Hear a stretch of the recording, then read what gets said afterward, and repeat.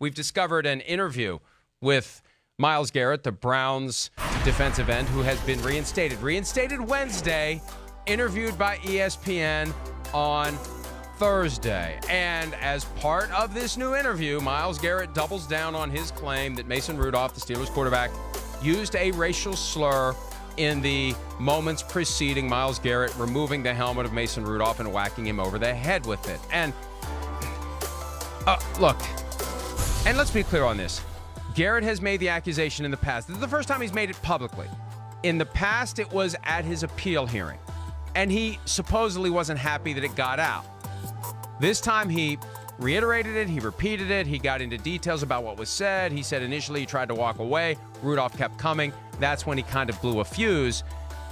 Look, Shireen, I got two things to say about this. First, if you really don't want to use it as justification for what you did, why are you talking about it at all? Why is it part of the interview? Why isn't it part of the ground rules with ESPN? That I don't want this coming up. I don't want you asking me about the racial slur that I claim Mason Rudolph used. I don't want that to be part of this discussion.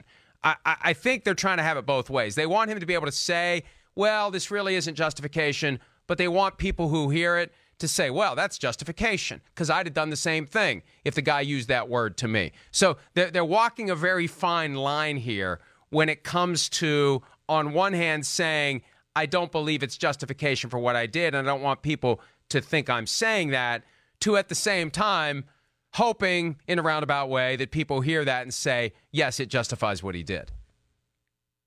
Yeah, and it is not going to justify, no matter what he says, no matter what he heard, nothing is going to justify his actions. And that's what Tony Dungy said. When you talk to him, it doesn't matter what was said to him. You have to keep your cool. You can't act like that. That's the first time, I think, that we've seen an act really go over the total edge like that. I know Ndamukong Suh did something, stomped on Andre Gerard's head and things like that. But this, to me, was just completely and totally over the top, something we had never seen before and hopefully never see again. And no matter what was said, no matter what was done, you cannot do that on a football field or elsewhere. And if it was elsewhere, he'd be in jail right now. And actually, it was Ndamukong Suh stomping on the arm of Evan Dietrich Smith and accidentally stepping on the calf of Aaron Rodgers. It was Albert Hainsworth who stomped on the helmetless head of Andre Gerard and got suspended 5 games for that. That had been the most egregious thing we'd seen. But even this, swinging that helmet, I'm still amazed that Mason Rudolph wasn't injured. And if he had been injured, it would have been far worse than 6 games for Myles Garrett. But it was one of the most shocking on-field displays we've ever seen.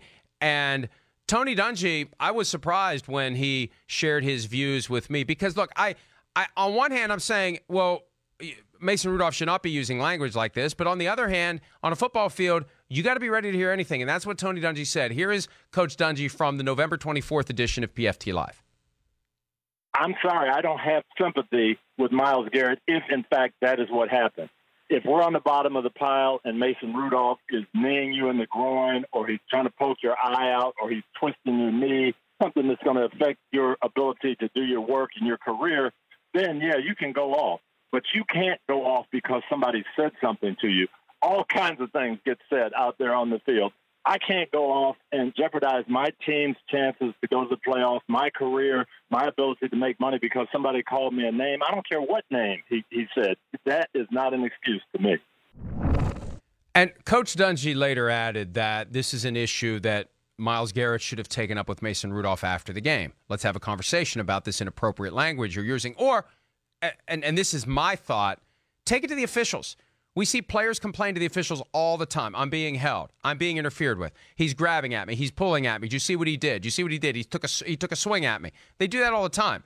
And several years ago, the NFL made it clear that any type of slurs would be dealt with. So you say to the official, do you hear what this guy said to me? And you deal with it that way. You don't take the law into your own hands. You don't rip the guy's helmet off and hit him over the head with it. And Shireen, this leads to the other point that I wanted to make, and this is something you mentioned yesterday, and we can now underscore it, highlight it, circle it, put it in red, put it in yellow, put it in every color possible, because he's going to hear it more. He is going, and right or wrong, and I don't think guys should be using this language on the field, but the reality is he's going to be hearing Everything in the book, he's going to be hearing stuff about his mother, about his sister if he has one. He's going to be hearing it nonstop because by him, we already knew that he was going to be baited incessantly, but this interview takes it that next step farther. It's clear that you can say things that will get under his skin.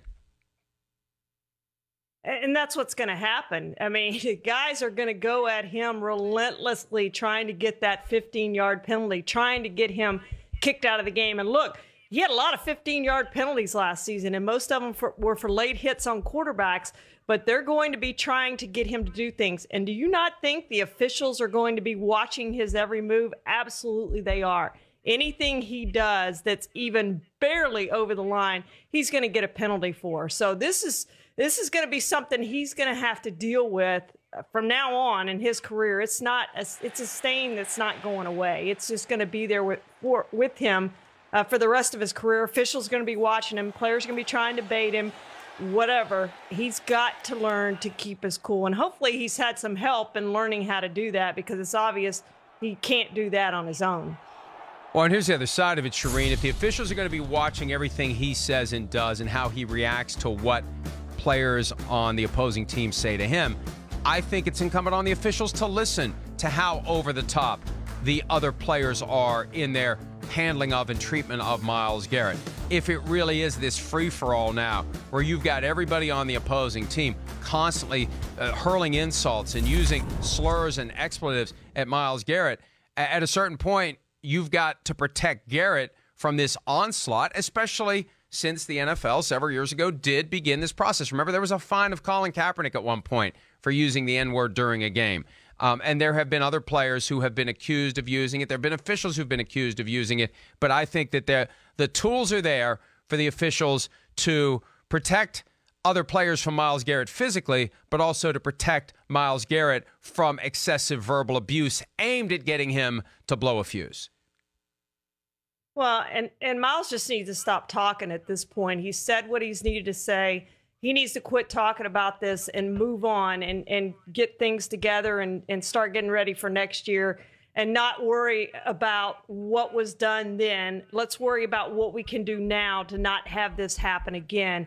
And again, I hope that he went and got some help and had some therapy and learned how to use that aggression that he has. It's what makes him a really good player. He had 10 sacks in 10 games last year. He has 30.5 in his career. He's a really good player, but he's got to learn to use that aggression for him and not against him, which we've seen way too many times in his career so far.